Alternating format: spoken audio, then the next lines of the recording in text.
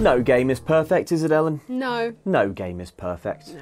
Except for F-Zero X. No game is perfect. And certainly not Tears of the Kingdom. A great game. Fantastic. Maybe the best game of the year. One of some of the most fun I've ever had playing a video game ever. Yeah. But is it perfect? No. And now that the dust has settled, and we've all played it for a staggering amount of time. So much time. There are some things that I don't like. Here are our little quibbles. Yeah. Things that we hate. I want them to be, we're complaining because we want it to be better because we love it so much. Do you share them too? Let's find out together. As you go through the game, you unlock the ghosts of different champions to fight alongside you. Yes. And you can call on their abilities at any time to sort of boost what you can do in combat. Or at least that's the theory. Yeah. Because I think the way that this system is implemented is one of my least favourite things about Tears of the Kingdom. And the proof is the fact that I just don't use them. Apart from Tulin's wind thing when I'm sort of traversing around. Yeah. And you just need to press A when you're flying. You don't have to sort of turn around. Be like, Tulin, can I have some help? Yeah.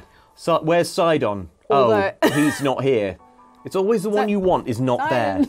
Just not here. Okay. How am I supposed to make him appear? Yeah. You just, okay. Like, I love the Tulin one. It's great. Tulin, I think, is my favourite hero of, the new set, even though Sidon is the same one twice. Bless him, because we love him so much. So I have a clip saved on my computer that is just called Tulin FFS.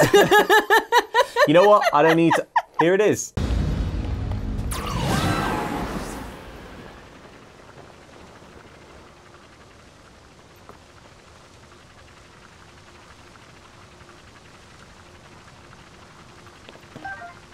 Tulin? I was trying to pick up the thing. Yeah, I saw. You press A, like B, whatever. I can't remember which way around Nintendo does it. But you press the button to pick up all the things. Quickly. And Tulin just walked up to me and was like, "Oh, you want me to whoosh off the side of the island?" And I was like, "No." The thing that's frustrating. Yeah. The thing that's frustrating about it means that you just don't use the powers. No. You can't get to them quickly, which, being as like most of them are combat focused, is a little counterintuitive. They all tend to sort of stand on top of each other in a slightly screen cluttering way. Yeah. And there are 4 powers, and there are 4 face buttons on the controller. But they're all on one button. And it's who you're standing the closest to. You don't want to try and it's okay to sort of say things that you don't like about a game, but I never like to try and correct it because because I'm not a game developer, so I don't want to be like it should have worked this way. But it feels like it's one of those situations where with a strategy game like Dragon Age or something does this, where you hold down a shoulder button or something, and then you kind of do a double. It toggles what the face buttons do, and I just wonder if there wasn't a smoother way to implement all this. I don't know, but I do think it's a bit of a shame because you do end up not using. At least I end up not using them very much. I don't use them that surely much. No one is. When there's a wall I want to explode, I'm like, well, I'm not going to waste a bomb arrow on this because I can send. What's his chops? Yeah. I've forgotten his name.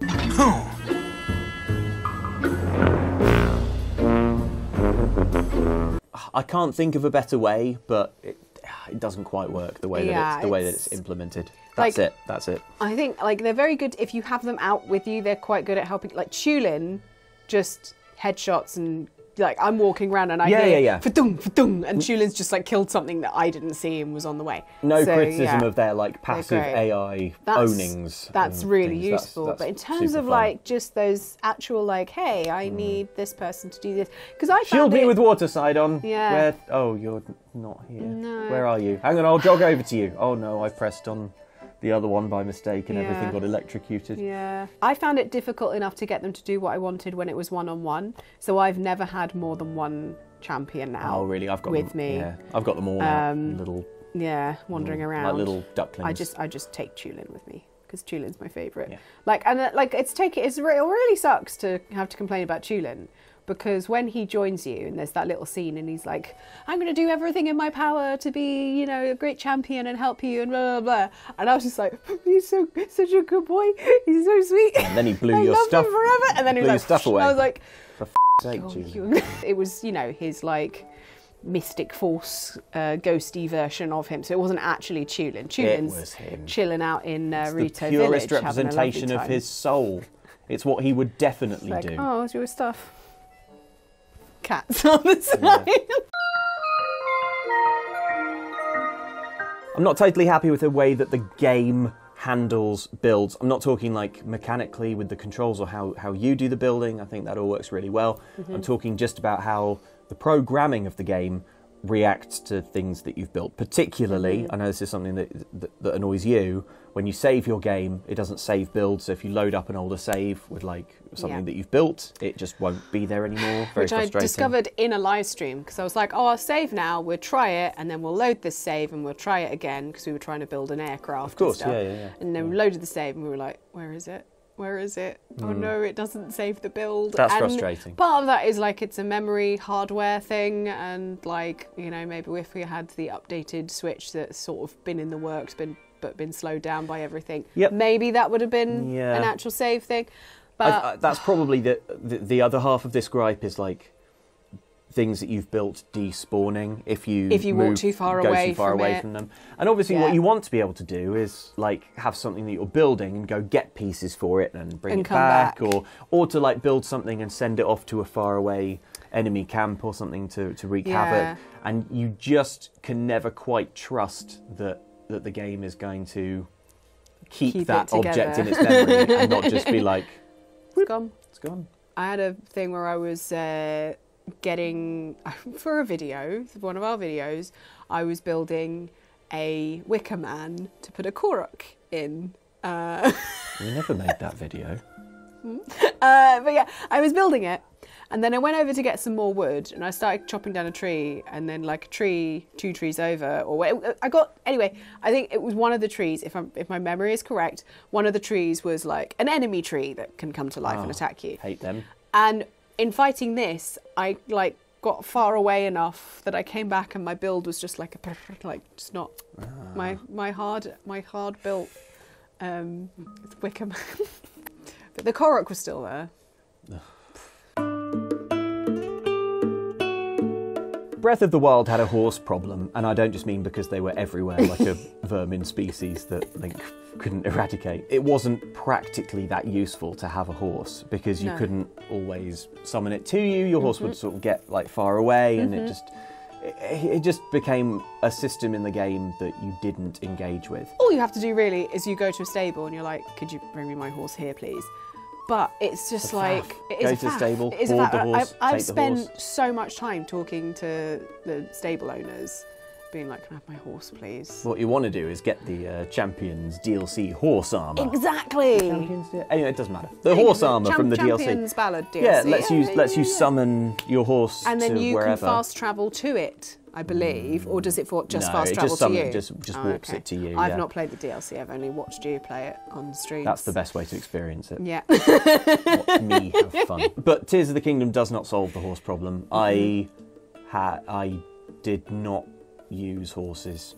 I just didn't use horses. Part of that is that auto building a vehicle is more fun, certainly faster. You know, that like jet bike that that's become ubiquitous. It's so great. And it's pretty fun. Once you've got like 5 batteries, you're like sorted for a really long distance. And that's it. You don't need a horse again. Because for ages I was like, why is everyone doing this? Because I just like, but like as soon as I got some batteries, I was like...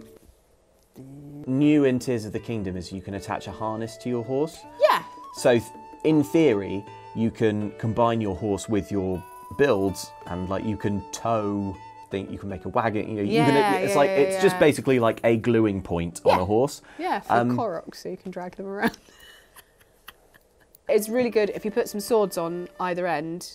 Great lawnmower, and then you get a bunch of free rice. That was in one of my gosh, tips like that videos. Chariot and Gladiator. Yeah, it's great. But yeah, I didn't really use it. Horses remain a sort of novelty, which is a shame because I love the customization options. I would love for like my horse to be like a real sort of companion, like in the game, but my hover bike is my only friend, and I build a new one every 5 minutes. Yeah. Because I just jump off my existing one, watch it spin into the despawn, and when I land, I build another one. Yeah. And also, before we move on from this one, another animal issue is you can't pet the dog still. Can't pet the dog. Nintendo, you've had 2 games to get this right. You can give the dog a bunch of food and like I don't want to feed a dog. sit next to the dog, and you can watch it do cute things. And I really like it when the dogs chase their tails. It's really cute. Yeah, I like when they roll over. Yeah. The dogs wind me up. There's this one subquest where it's like there's like 60 chests in a cave. Oh yeah. That's you're, in one of our videos. Yeah. Yeah, and you're supposed to charm a dog. treasures. Yeah. You're supposed to charm a dog to go and find the right one. Yeah. And I threw all my it takes so much food, and like I really like it because it's like a little fun thing, but I think it took too much. Like I liked the idea of the mechanic, but apparently you can like give food to any dog at any stable, and it will lead you to some sort of treasure. Yeah. But I am also like, I have so much crap in my inventory. I don't like, unless it's like super, because in that one you got like some cool boots or whatever that were actually kind of useful. But I gave this dog so much gourmet meat. Mm-hmm. It could not possibly have been hungry. At the end, and it just stood there like, come on, mate. Here's my So in the end, I just went inside and opened them all manually while maintaining eye contact with the dog outside. 1 rupee, 1 rupee, 1 rupee.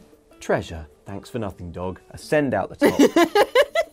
I love that quest because the 2 guys outside are like the laziest people because they're like, oh, I can't. Yeah. And then you go in there, it's like, you're getting money. Damn, that stupid game is so charming. Yeah, it really is. Love Tears of the Kingdom. It's so good. Here's another thing I hate about it. One of the cool things about the fuse mechanic is that I have used it all the way through the game. Yeah. Like, it's always useful. I find it's always pleasing to, like, have my Master Sword, but with a sort of twisted bit of monster attached. But the way, like, it's such a faff to do in the middle of a fight, having to drop an item actually on the floor. Point at it, and like, because I do like the little animation where he's like, ching, and holds it up, and it's really cute. But not being able to do it from the inventory is... Yeah, you should be able to do it in the inventory. Have the animation happen in the menu screen. Or I don't like, you kind of do it, and then when you come out of that menu, like you do that, fuse, it closes that menu, and Link goes, done. So you still get the cute little thing, if whatever. It is, and when you've got like a bunch of like huge monsters bearing down on you, and you're like, you've got to drop this thing, and do it. And there's situations in the game where you really do have to do it, like in the Colosseum battles where it's like a long, like a series of fights. You're going to go through all your weapons because all your weapons will break, and that's by the game's design. And so you are going to be in a situation where you've got like a Lionel bearing down on you, and you're like, okay, drop monster part, like pick up whatever stick is nearby. Come on. Spinning the camera around. Oh man, it's not a huge complaint, but it's like it's enough of a. It's a little. I find as well because fuse is like on that little dial, and then you choose it, and sometimes if you're panicking, I end up accidentally choosing the wrong one, and because the one opposite is ascend. I'll look at and suddenly like I'm back in the fight and Link's going, what's up there? Ascend is the worst one to accidentally have on because when you tap it, like, the camera's like.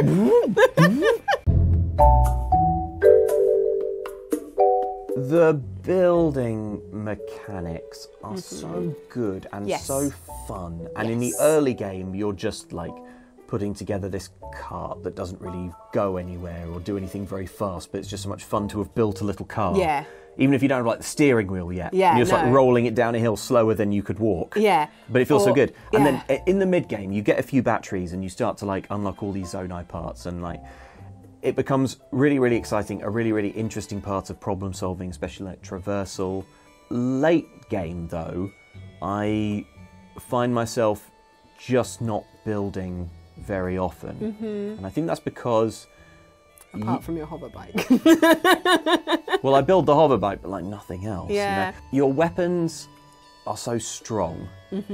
Armour gets pretty good pretty fast once you like upgrade it a little bit. Yeah. And with your stamina wheel upgraded, like it's pretty rare to find a hill that you can't just like hop up, or at least like hop up a little bit and ascend and stuff like that. If you come to an enemy encampment and stuff and you're like, okay, Tears of the Kingdom is a glorious sandbox. There's so many things I could do. I could build a little Roomba like covered in lasers and cannons and stuff. And I have done that, and it's super satisfying. But like,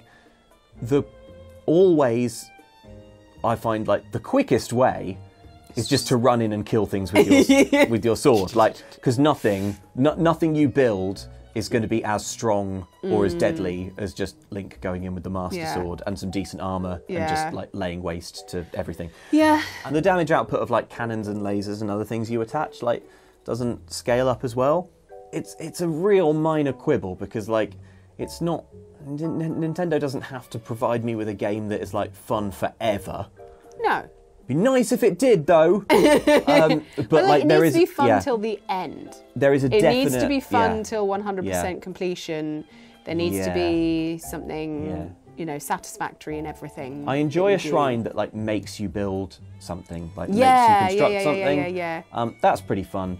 It's sounding a bit complicated, but like, obviously your weapons scale up because you find more and more powerful weapons just by default as the longer you play. And you're fighting more powerful monsters. So you're getting more. Always drop. They will. That's my favourite thing. Is they will always drop. Always drop their bits and bobs. So. But like you can't pop one of those monster parts on a flame emitter to sort of similarly kind of boost it. So yeah, I don't know. I love the building and it's so funny. And I just wish that late game it still felt like it was the best way to approach a situation, and it usually doesn't. That is all. Now, one of my favourite things in this game is when Link gets a bunch of things, puts them in the pot, and he goes... Yeah.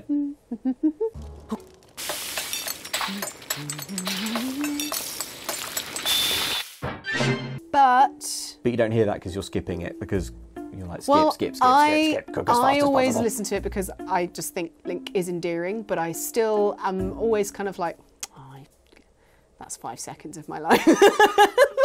I'm like, I've got to really enjoy Link's little humming to do this. And I'm like, oh, that's the amount of time that I've allotted to play some gaming stuff tonight. Yeah. That's feeding into that. Oh well. There's something not quite right in Tears of the Kingdom with the way that it handles meals. It was less important to have like status effect thing. I think that's partially because you get a lot of cool armor very faster. Quickly. I got stuff way quicker. You get some stealth armor. That meant you get some climbing armor, swimming armor. I felt like I had to make fewer potions and meals to like keep me warm or keep me cool or whatever. In some ways, it's really good because I felt like I was losing less time to cooking, because the other thing with cooking is you do one meal or potion at a time. Yeah, it's a bit of a grind. It's a little bit... It's tough because like you don't want Tears of the Kingdom to be like a soulless menu experience where you'll just like hold X to sort of mass produce soup or something. But at the same time, like the problem with having all of these status effect meals that I didn't need and wasn't eating was that when I did need to heal, often, because of how often I get hit hard with weapons in the game, I'd find myself very often just being like, go over to the food, sort by effect, scroll all the way down to the bottom, because for some reason the ones that just restore hearts are like, all at the bottom. It's like, this one just restores hearts. If it just restore hearts, it's that one. Yeah. If you have the one with you get a full health and some bonus hearts, then it's right at the top. Then it's at the top. Which is weird. But it's like, restoring hearts is the thing that I am doing most often. It's the thing that I need to do a lot more than I need like attack up when it's hot. But also sometimes I will want one of those status effects and then I get hit and I'm like, I can't eat anything there isn't the same status effect, otherwise it overrides that status. And then I'm sitting there and I can't eat any of my food because I'm in a cold area. I've had all my cold stuff, and the only things I have are like attack up and things like that. And I'm like, well, if I get that, then if I eat that, my health's going to go up, but then I'm going to start getting injured by the cold. And I was just like, I wish you more often found ingredients that were just pure, straight down the line, cook this and it'll restore hearts. Yeah. Maybe I would rather if they just did away with status meals altogether. And if you cook monster parts, you can have a tonic for a status effect. Yeah. And if you cook any food, it's health restoring. Yeah. I found I was using more food items and like status effect plants especially to shoot at, like I was getting all like the fire fruit or whatever. Yeah. That was my go-to to deal with like ice lizalfos and things like that. Oh yeah. Because I had so many of them, because you find a bush and you get 3 of them, and there's so many of them around. But it's I have an abundance of plant items within my inventory, and I'm just like, fruit. You can have some fruit. It's like I'm like in a very aggressive healthy eating campaign. Get some ice berries. Come on. Shoots this hydromelon into your face. It's one of your 5 a day. This last one is a more like amorphous, hard to define gripe of mine. But I think it does apply to a lot of the things that we've already talked about as well. Yeah. Okay, so sometimes when playing Tears of the Kingdom, I think this feels a little farmy. Farmy, I mean, not in the Animal Crossing sense or anything like Stardew Valley sense. Yeah. No, I mean in the video game sense of like, this is a little bit of a grind for its own sake. Mm-hmm. This is especially true of getting Zonite and getting, which is a very important upgrading resource. Your batteries and stuff. So if you wanna have that lovely little flying motorbike to go around on, you have to do a lot of hitting of rocks in the depths. Yeah, you have to farm a lot of Zonite, and I don't mind farming in a game. Lord knows I've played enough World of Warcraft. Mm-hmm. There's just like a thing in my mind that's like, I don't know if this feels like very Zelda. Zelda. Because everything else is so tight, and so, the story is brilliant and it's lovely. Enchanting. Yeah. It's and not very enchanting to like walk through the depths grinding out Zonite. Yeah. Because you want to be able to like use something that for more than 10 seconds. Yeah. Yeah, or just like I want to be able to auto build things quickly. Yeah. Which takes, takes Zonite. Even if you've got those things in your inventory, I'm like, I'll just spend 9 Zonite rather than being like, drop the fan, drop the steering collar. I'm that person. And I'll do the blah, blah, blah, blah, blah. Like that, it's just... One good thing is you can select multiple things and drop them all at once. If you defeat a boss in the depths, or if you do one of the little like Yeager clan hideout challenges, you get as a reward like crystallized charges, which are what you trade the Zonite for, which is what you upgrade your battery with. Yeah, so it's like a 2-step process as well, which is like... that's annoying. So you get a glimpse of like, here's the game giving you the resource you need for doing a fun little quest. Yeah. Or like for doing a little adventure. Like, it just contrasts quite poorly with ways you upgrade your hearts or your stamina, which are by doing like shrine puzzles, which are also incredibly inventive and unique, and like just really brilliant little capsule puzzles that are just really fun. I love going into a shrine. I know I'm going to have fun. Yeah. Little side quests. That saved a whole bunch of shrines, and I'm just like, no.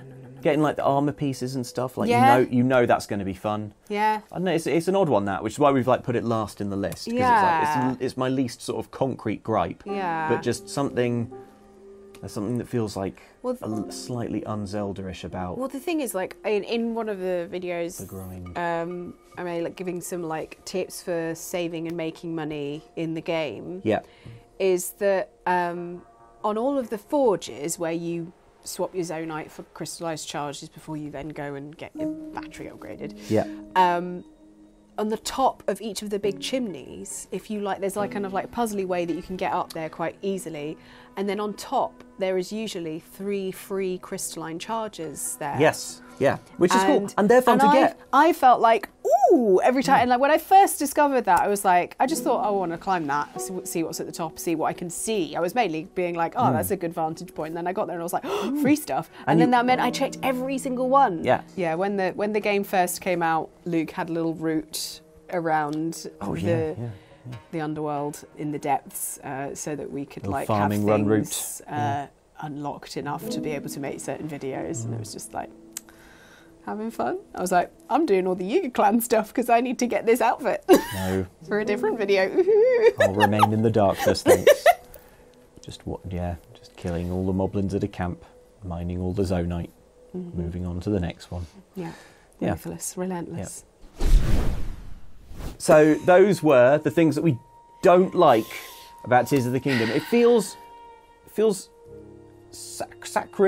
well, the thing is, sacrilegious even to mouth the words. Yeah. But like, just to reiterate, I love Tears of the Kingdom. It's a lot of fun. I'm still playing These are gripes rather than reasons that we dislike the game. Yeah, so, they're things we hate in Tears of the Kingdom. In the game, but overall we love the game. Not things that make us hate Tears of the Kingdom. No.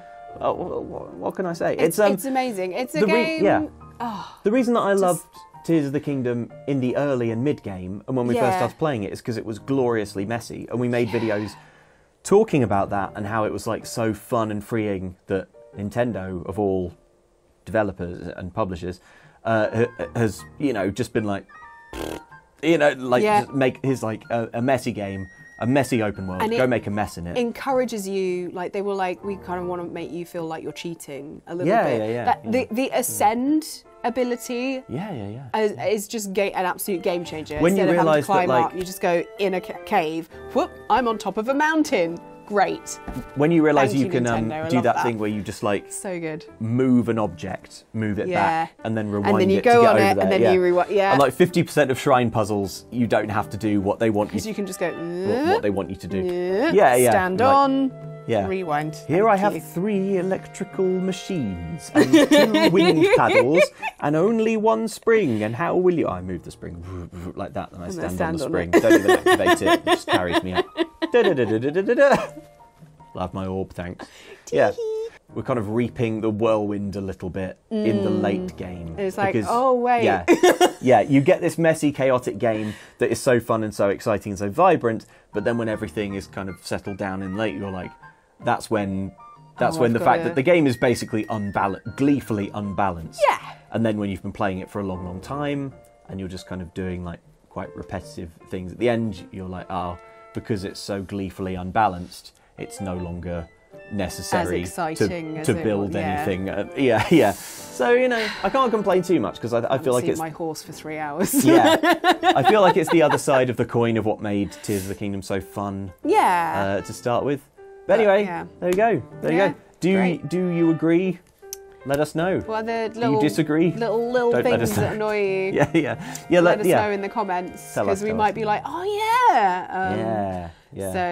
it's been cathartic. It's been good. I've loved my Tears of the Kingdom time, but it's nice to give voice to the frustrations. I did the same with Horizon Forbidden West. Loved it, and then made a 20-minute video saying about like this is how I want to change it. And another thing. And this. Thanks for watching.